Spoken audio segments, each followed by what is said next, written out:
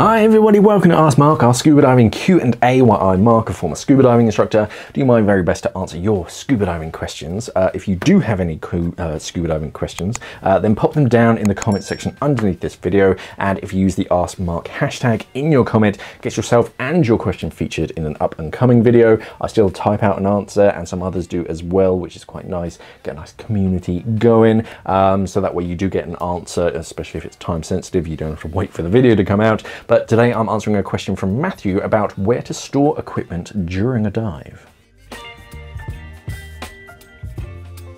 So Matthew says, adding onto a BCD, a jacket style BCD, being possible uncomfortable, I recently got my own kit along with all advised safety items, DSMB spool, safety knife, compass, whistle, flashlight, and a gopro+rig, and I feel like I'm just a mess with everything being attached to my BCD. I want to streamline my setup, but I'm not sure how to best go about that whilst keeping the safety items at hand for when you might need them. Thigh pockets. Thigh pockets are your friend for storing tools and equipment, so it's not just clipped off onto a D-ring. We call that a Christmas tree diver because it's like all the baubles just hanging off of them. One of the main features that I look for in like a dry suit is thigh pockets. If it doesn't have thigh pockets, it's off my short list when I'm trying to pick a new dry suit.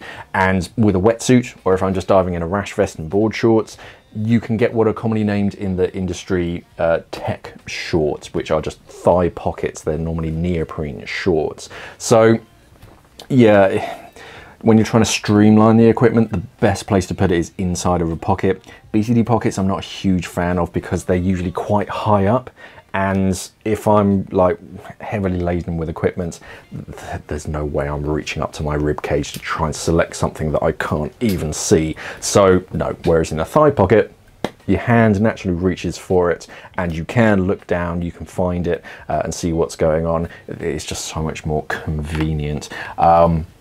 So look for pocket size. Typically they're almost like the size of an A4 sheet of paper. Is a good size. You do get them smaller, which is fine, but of course it has to fit all of your dive equipment. Depending on what goes where, there's a huge debate online over what goes in which pocket. Typically a lot of my emergency things goes in my right hand side, so backup dive mask, right hand side, just so that if I need it or my buddy needs it, I'm right hand centric is my preferred hand, so it naturally goes to the right hand side, so I can open that up, find my mask, pull it out and give it, donate it, or put my my backup mask on should I need it. DSMB spool typically again goes in my right hand side just because it naturally goes there along with my my wet notes. Left hand side is a bit more redundant stuff, so either my backup DSMB because I do tend to bring two just in case, it's just a bit of redundancy, and other like adjacent tools, but yeah, it is typically in thigh pockets.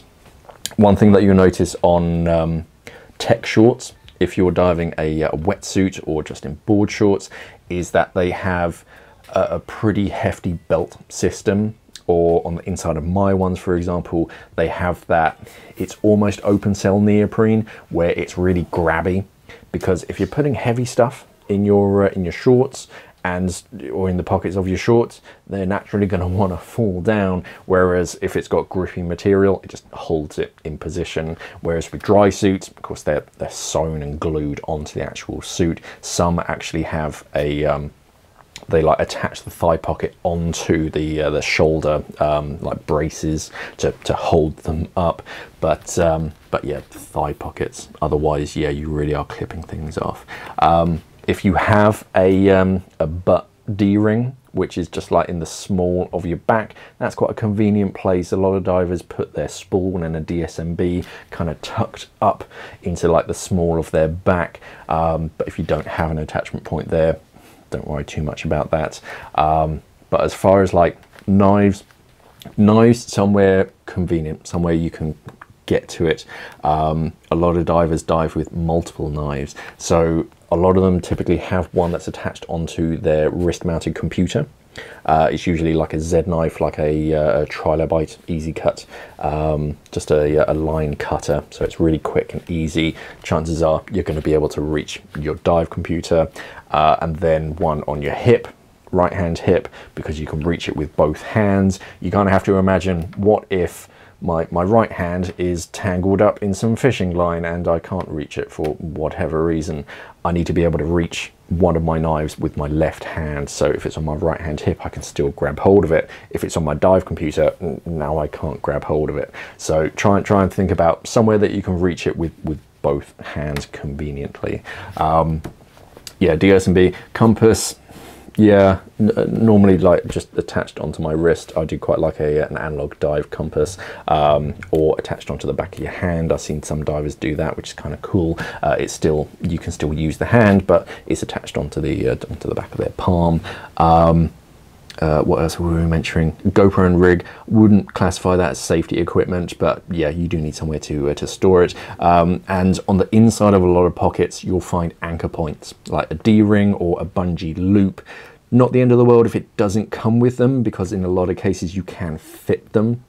You just get some bungee loop and poke them through a hole and tie a knot on either side so it can't fall out.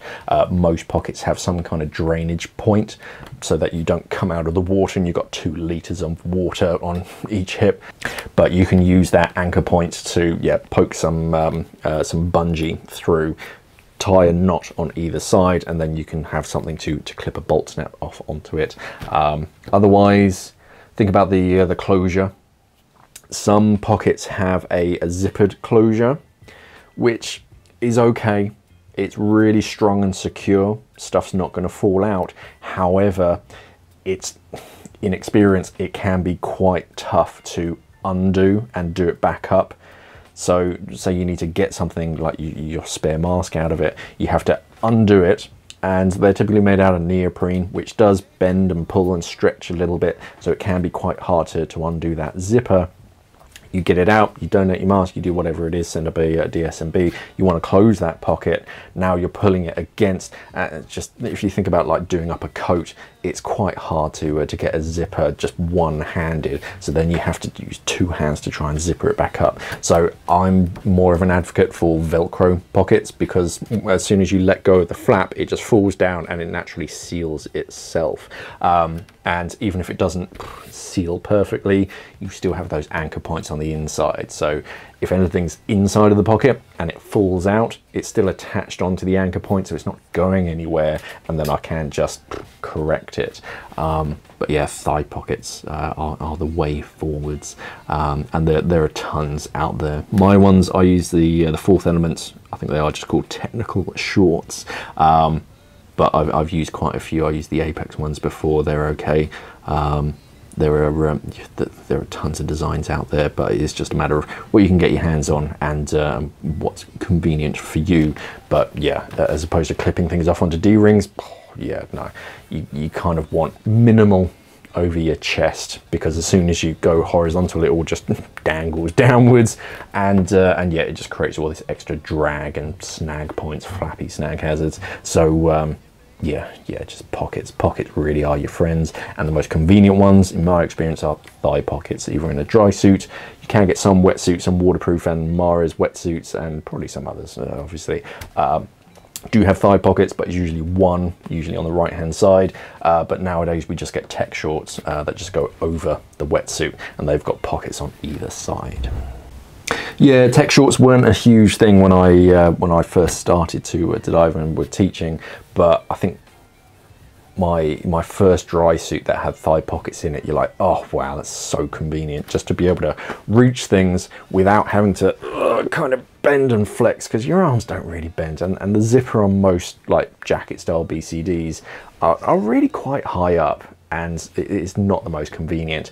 It also limits how much the BCD can inflate, or how much it's going to push into your rib cage when it's inflated, because you've got all this stuff in the pockets.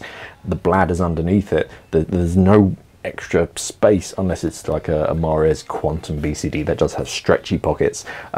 Yeah, nah, it's just so much more convenient just to have thigh pockets. And yeah, I've got them on my dry suit. They come fitted in my dry suit, and then if I'm not in my dry suit, I'm wearing my my tech shorts, and it just makes your life so much more convenient. But good question. And an important question when you're first learning to dive and first starting to dive: where do you put all of this extra stuff that you're supposed to bring with you, like mirrors and whistles and torches and all that kind of stuff? You're supposed to bring it all, but yeah, where do you put it? Yeah, it's a good important question. But if you have any important questions, pop them down in the comment section underneath this video. Use that AskMark hashtag to get yourself and your question featured in an up and coming video. Thank you for watching, everybody, and of course, safe diving.